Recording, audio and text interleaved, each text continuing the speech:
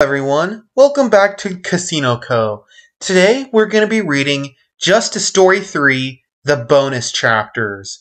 Chapter 2, The Indoraptors Casino, by yours truly, Mason Charles Haggett. Ethan has a feeling of recognition to the area he is in. He almost feels like he used to play in this giant house that is now called the Goalie the Casinoraptor realm. But whose house could it be?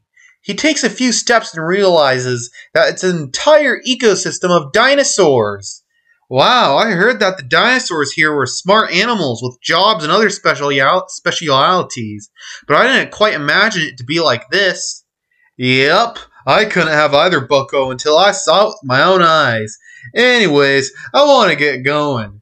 Hold on. I want to enjoy my surroundings a little first. After all, I don't have any memory beyond when I first landed in the Forgotten Realm.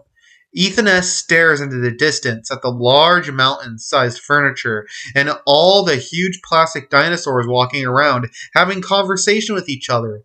He walks over to a stream of water that somehow exists and stares at his reflection. Man, am I handsome. Nah, it kind of looked like the Battle Pass. Anyways, you've never been outside the Forgotten Realm, have you? Ethan S. Yeah. Well, this is going to be quite the experience for you then. Narrator. Isaac was not used to seeing Ethan being so dumbfounded because he was once the king in the universe he came from. But oh well, it's better he doesn't remember or else it would ruin him. Ethan S. Let me guess. You weren't supposed to take me here, were you? No. In fact, Charlie doesn't even know I'm here. Anyways, we should get going. Might I ask where? I kind of want to go to this mysterious force field called the Fourth Wall that guards what's beyond. Ethan S. And what exactly is beyond? I don't know. Why do you think we're doing this in the first place? Good point. Ethan is very worried about what they are getting themselves into. And how exactly do we get past the fourth wall? Oh, you'll see. First, we need to go to the Indoraptors Casino. Why do we need to go to the Indoraptors Casino? But it was already too late. Isaac teleported them right in front of the casino.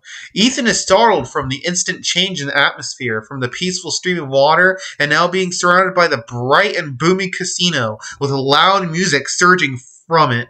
It's a huge building, with many fluorescent glowing lights surrounding the sign that reads, The Indoraptors Casino. Along the path leading into the casino are tall palm trees swaying back and forth in the wind. Wow. Man, I love this place. This place is the best, I'm telling you. You have no idea how many times Charlie has had to drag me out. Ethan S. Yeah, I don't think I want to know. Anyways, why are we here? To get me a new sports car, bruh. How could I expect anything less from you? They walk up to the clear glass door where they can see the chaos that is going on inside. Isaac barges through the door as he yells, "What's up, nerds?" All the dinosaurs in the establishment look at him in disgust. It is beautiful inside. Ethan can't help but to look around. There are many slot machines and poker tables, and the carpet is a beautiful soft texture of red.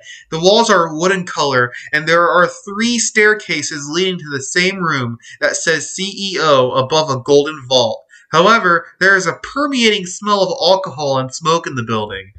You better get me enough money to rebuild my house, Isaac. What? Sorry, I'm deaf. I can't hear you. Oh, really? You're deaf now? Wow, I totally believe you.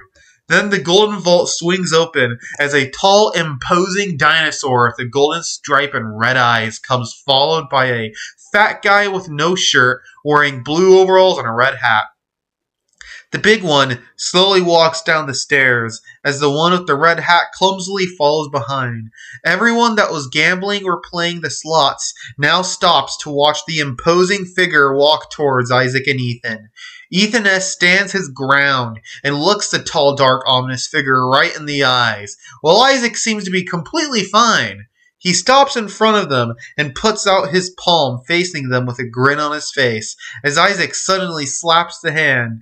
"Hey, Goldie, how you doing, man? Long time no see."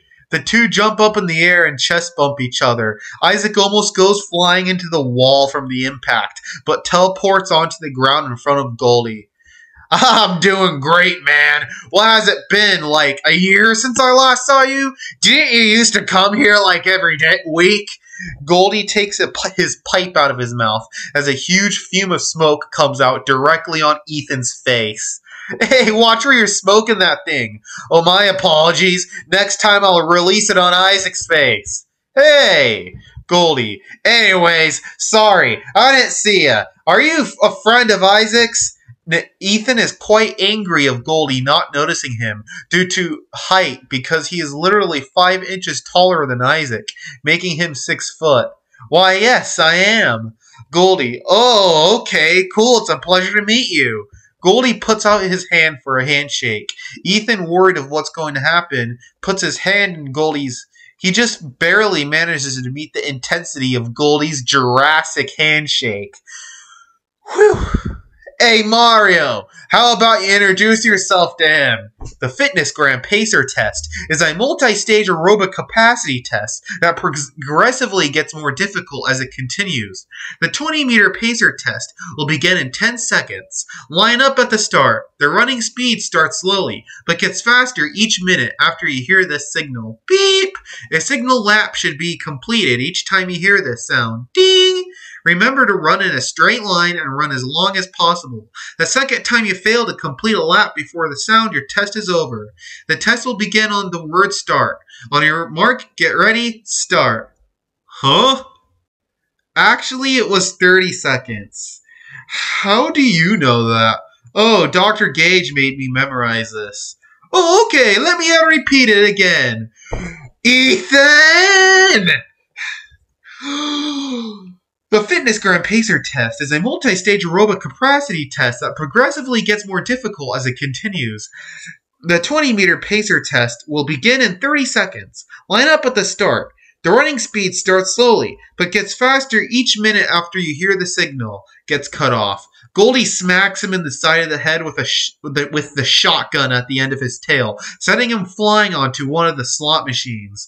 The dinosaur that was playing on it angrily gets up and leaves. Anyways, that's Mario. Yeah, he was totally not annoying. Yeah, he had a great sense of humor, not being sarcastic. Totally not being sarcastic. Then, something begins to ring in Goldie's black vest as he takes out his phone. It was nice talking to you guys, but we gotta go. Enjoy your stay. Oi, Mario! Come on! Yahoo! Mario jumps out of the now destroyed slot machine and follows Goldie up the stairs, where the Golden Vault door closes behind them. Well, they are some weird people, right, Isaac? Isaac? Narrator. Isaac was already off at the slot machines. How much money do you have? $2. Why? Ethan checks his pockets. Is that my $2? Maybe. He sticks it in the machine. Well, there goes my $2. $500,000 comes out of the slot machine. Holy crap! Yeah, let's just say there's a reason people don't like me here. I better get all that saying that it was my $2. What were you saying? Isaac is somehow standing in front of a new golden sports car with blue fumes painted on the sides of it, shaking a Sayat's hand, which looks to be the car salesman. Ethan is struck with confusion. His mouth is open with shock as he questions his very existence. The Sayat's walks out with $500K. Should I even ask? Nah. He pulls a can of Dr. Pepper out of his coat and chugs the can. He then throws it on the red carpet, staining it. Monolophosaurus janitor. You know, this carpet probably costs more than your education. Isaac. Actually, I was a judge, so according to my calculations, you have no room to talk. He stomps off angrily as he picks up the can and throws it away. Anyways, let's go. Ethan S. gets in the car as they drive off to the fourth wall. All rights reserved to Casino Co.